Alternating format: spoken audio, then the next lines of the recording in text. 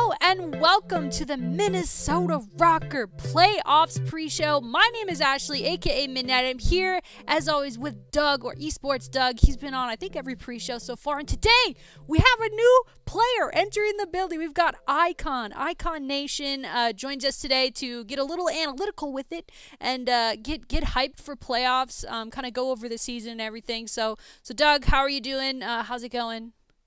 Oh, I'm doing well. I'm so glad to be back. It feels like, I think it was Icon actually who said it prior to the broadcast starting. We've been waiting for Call of Duty for what seems like 3 months. So I can't tell you how excited I am to finally get back into the fold, to finally get some action. And it's the most important action of the year. So it doesn't get any better. Absolutely. And Icon, welcome to the channel again. Thanks for being on. Yeah, thanks for having me. I'm super pumped. It seems like, again, it's been forever since we've actually got to watch some Call of Duty. So we're here, we're live, we're ready to go. Let's get it. Yeah, absolutely. So, guys, we are live for the pre-show today. Today is actually the day that CDL playoffs kicks off. Now, Minnesota RØKKR does not actually play today. We are in what you would call the winner's bracket. So, we actually play tomorrow, August 20th at... I shouldn't have said the time. I think we play at 3:30 p.m. Central Standard Time. I might have gotten that wrong. That's correct? No, that's correct. Yes, correct. Let's go. I know the broadcast starts at 2 Central. So we play tomorrow, basically. Today's show, we're going to be kind of going over the whole season, just talking it up, or talking about everything that's kind of happened. You know, talk about the road that's led us here. I'm going to leave it up to Doug and Icon to kind of talk you guys through that. But for now, just, you know, get ready, get hyped. The CDL broadcast does start soon, and I'm excited to see how today's matches go because it could have implications either for matchups that Minnesota RØKKR has in the future, or just any of the Saturday matchups really are going to be kind of created today. So I'm pretty excited for that. I'm going to let you guys kind of walk us through a little bit of a look back at our season, and I'm just excited to kind of hear what you guys have to say. I'll be back towards the end of the show, but I'm excited to kind of listen to you guys chop it up because it's really been an insane season. It really has been. If you look at like how the roster was built, like it's just been pure insanity from my perspective. Like I was a part of the team that built the roster here at Minnesota RØKKR. So to now like be all the way here, all the way towards the finish line. We're almost there. This is the tournament that everyone's been looking forward to in playoffs, and just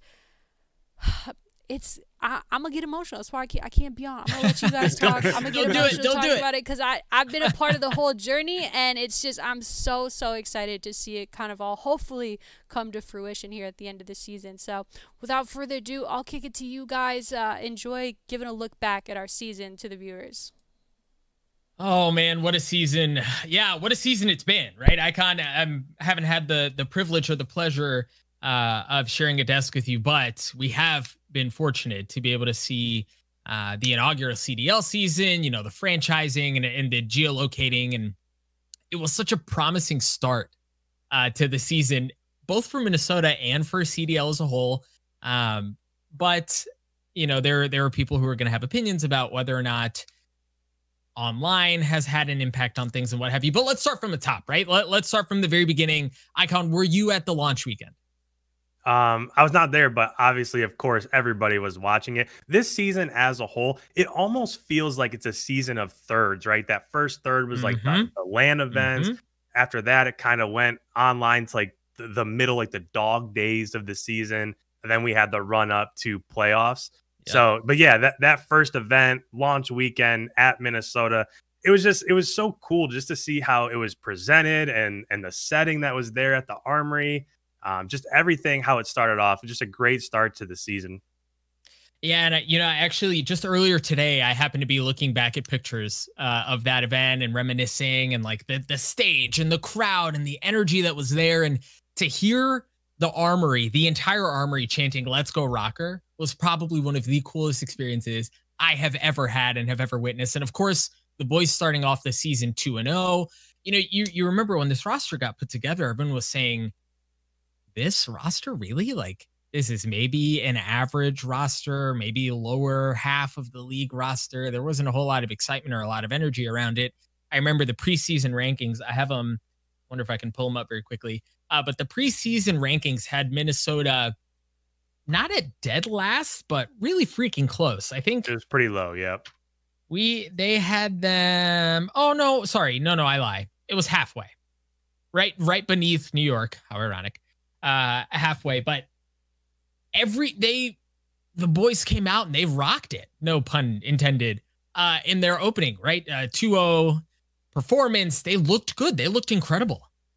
Yeah, they came out, they played well. They got the 3-1 victory over LAG. That was after they started off with the hard point loss. So it was a little bit of a rocky kind of first map. But the thing that I enjoyed so much about that, and you're talking about the Let's Go RØKKR chants, is just the fact that this is what franchising really brings to the table, because it seems like leading up to this year, it was always like, let's go like the biggest teams, right? It was just always the biggest teams wherever you went.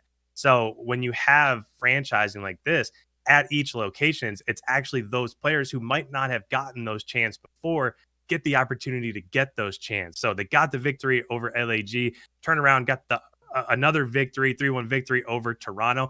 And for me personally, from like an analytical side, that was really what showed me that they might be a little bit ahead of the curve when it came to like respawn game modes, because out of the gates, like Dallas played really poor, right? They went 0-2 on that launch weekend, and it just took them some time to grasp things and get into the swing of the season and the game and how young their roster was. But for Minnesota, they came out, they rocked it. They were 6-2 on map count that first weekend, and they really just showed that, you know, we're ahead of the curve a little bit. Let's go out, let's get some CDL point. And they looked really good. And I think you touched on some of this, Icon, but Minnesota looked intelligent in how they played the game. It was very fundamental how they played it. It wasn't always flashy. It wasn't always, you know, whatever, but it was fundamental in how they played. And, you know, we fast forward a little bit, move away from the excitement of that weekend and get on to week 3, which was their next, Minnesota's next event, which was Atlanta. Yes, Atlanta. And I think as good as they looked in week 1, week 3, because they had a bye week 2, week 3 really, in my opinion, was like, all right, these Minnesota guys are the real deal, right? Like they beat Paris 3-1, and then they get bested by Chicago, but then they take Atlanta to game 5, right? And everyone's like, who the heck are these guys? Who are these guys that are pushing Atlanta to the brink and making them look human? And that was when I remember watching that series and thinking, holy smokes, they might do it. They might actually do it. Yeah, so it was interesting because that was like one of the biggest moments of the season, right? It was always like, all right, Atlanta, they're the number 1 team that basically everybody had coming into this, and they finally started to show that they were human a little bit. And it really opened everybody's eyes to what Minnesota was capable of. So they almost won that. They did lose the map 5 Gunrunner Search and Destroy. But as we'll see a little bit later, it kind of went on to get their revenge when it came to CDL Los Angeles.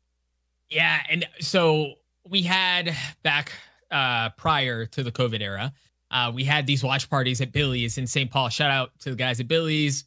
I distinctly remember that was the coolest moment of the season for me. And, you know, I know it's something we're going to touch on later, so I'm cheating a little bit here, but at that watch party, I remember that was the most electric crowd we had. We had 2 rooms that were totally full.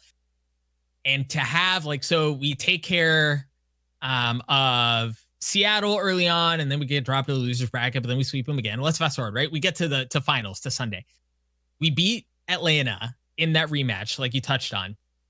And then we go into the finals against Dallas. And I remember this freaking packed bar where we're chanting RØKKR, RØKKR from both sides. And I get chills still just thinking about it. That was hands down the funnest moment of the season for me. Again, we fall a bit short, but reiterating once again, Minnesota's the real deal, right? Like, grand finals, they take down Atlanta, they push Dallas to the limit. Minnesota looks like they belong in the top 3 conversation. Yeah, to me, 1,000%, that's exactly what I was going to say. It really did. Those last couple, those back-to-back finals, for me, it solidified that Minnesota was one of the top 3 or 4 teams in the league at that time. And in my mind, it became a matter of when, not if, right? Like, when is Minnesota going to end up getting that ring? So not if, well, maybe they can get it. Maybe, you know, all these different teams. It was like they they barely lost to Dallas. They turned around, barely lost to Florida in back-to-back grand finals. So it just seemed like they were so close. And it's like, okay, in competitive Call of Duty, it's like one decision here or there, and it's going to go their way. And as soon as it does, they're going to get their first championship. Now, speaking of that, you touched on the back-to-back grand finals, which is nutty even to think about and how long ago that seems. The second final in that back-to-back, which was Dallas. Yes, Dallas was the first one that goes online, right? And then it opens this narrative about online play and how it impacted things and what have you. But Icon, at this point, and we can talk through really all of it, but I would love to hear from you. What was your favorite moment of the season? For me, honestly, so we only had a few events that were actual at lands, like not online or whatever. So for me, my favorite moments were early on in the season, right? When things were in person, when you had that London crowd, when you had all these different crowds, the LA crowd, stuff like that. So for me, and I don't know if it's just because it was the first one, but just Minnesota's victories at the Armory that very first weekend, because everybody was tuning in. Nobody knew what the presentation was going to be like, how things were going to be set up, when were the actual interview, like there were so many unknowns. So for them to come out in such a big moment at kind of their, it was their home field advantage, and to get 2 victories, that for me is my favorite moment, just because everything that surrounded it. I know it wasn't the most hype matchups, right? It wasn't Atlanta, it wasn't Dallas, wasn't somebody like that, but it was still the environment and the build up to the moment. And there were plenty of moments, right, between the beginning and the point in the timeline that we've hit, that were moments of joy, moments of euphoria, so to speak. And then something happened. And I think Minnesota fans and Minnesota staff alike are still trying to figure out exactly what that was. But regardless of the reason, the trajectory of the season for Minnesota RØKKR took a drastic change, right? We go from back-to-back finals to week 7, where we lose to, I believe it was Toronto, early on. Yeah, in round 2 of group stages. And everyone's like, Toronto, wait, that's weird, right? Like at that point, Toronto hadn't really performed very well. And it just kind of went from bad to worse, really. Minnesota looked lost. They couldn't really figure out what was going on. There was a thumb injury by Alex, and they never really pulled out of that tailspin. Yeah, for me, it wasn't necessarily it wasn't a case of Minnesota forgetting how to play or not clutching up like they were before. To me, it was just a fact that all the other teams were catching up. These guys are all pros, and after they play for so long, I mean, they're watching VODs every day. They're seeing what other teams were successful at. So at some point in time, I mean, the Parises, the Torontos, those teams of the world, they can only stay down for so long. And that's kind of what we've seen here as of late in the build up to champs, that some of these teams like Toronto are coming out of nowhere and they're beating top teams. So for me, when it came to Minnesota, yeah, of course they struggled online, but I just feel like they were so far ahead of the curve to start the season that other teams started to catch up rather than them really falling off. Well, so the woes of Minnesota's season towards the tail end have been very well documented, and we can probably talk ad nauseum about what's going on and how they got to where they did. But the truth of the matter is, we find ourselves where we are today, on the brink of starting off the COD League playoffs. And there's been a roster change that has been controversial, thought of as controversial by many, as GodRx has been subbed out for Exceed. The squawk on the street is that the boys are frying in scrims. GodRx was pulled out for Exceed, and Exceed seems to be adjusting very well. Their map count is nutty, but that is still just scrims. Icon, your thoughts on Exceed in place of GodRx and the impact that that's going to have going into the most important moment of the season? Well, it was all done for a pacing change, right? They wanted to get around the map quicker, as some teams are doing, of course, around the league. So that's kind of the reason why it happened. So for me, it just seems like Minnesota is the biggest unknown heading into the postseason, because we've never even seen them. We haven't seen them in an actual tournament. We haven't seen them really even in scrims too much. So to me, it's super unknown, but I think it's probably going to go their way because, again, we touched on this earlier, how at the beginning of the year they've been playing really well. As the season went on, it dropped off a little bit, and you saw that across the board with everybody's kill death rate. Got RØKKR, who ended up being subbed out, started the year with like a 1.33 KD across all game modes. Yeah, it was like, yeah, it was. How does he do that? Yeah, nobody at that point in time was playing that well. And then as everybody else caught up, it just seemed like their slower pace, it didn't favor them getting inside hard points, getting map control, stuff like that. So for me, it's just, it seems like it's going well. It seems like in scrims, maps are really going in their favor, but it's a big unknown. We'll see what happens. And I mean, it's a great way to kick it off in a matchup with the New York Subliners. And the performance as we near the end of the show here, I don't have full stats. I'm scrambling to pull them up as we're chatting. I do know that the last couple of performances against New York have been lackluster at best. New York went through a roster change, and they were the new kids on the block, and they were frying left and right. And now Minnesota, is going to have to try to fill the same role with the new roster, and whether or not they are going to be able to go toe to toe. We're going to break that match down a bit later on and talk through what that looks like. But folks, it's almost time.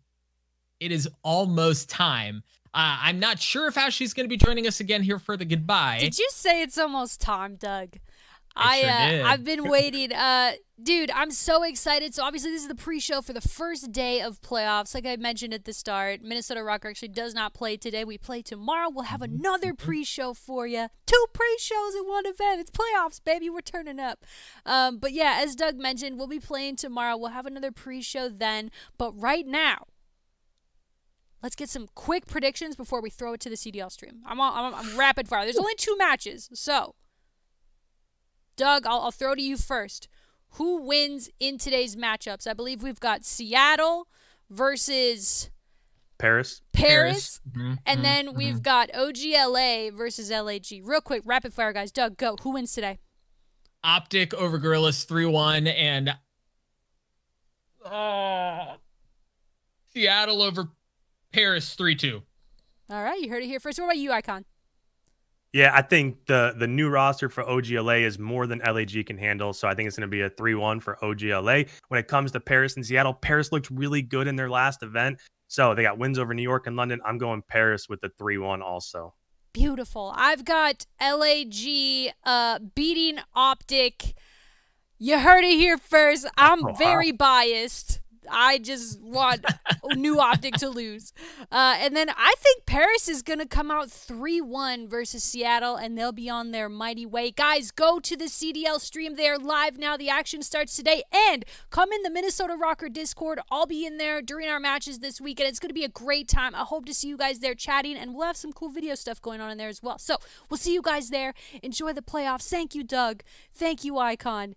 Enjoy the playoffs. Day 1, guys. We'll see you tomorrow. Same time, same place, same faces for another pre-show.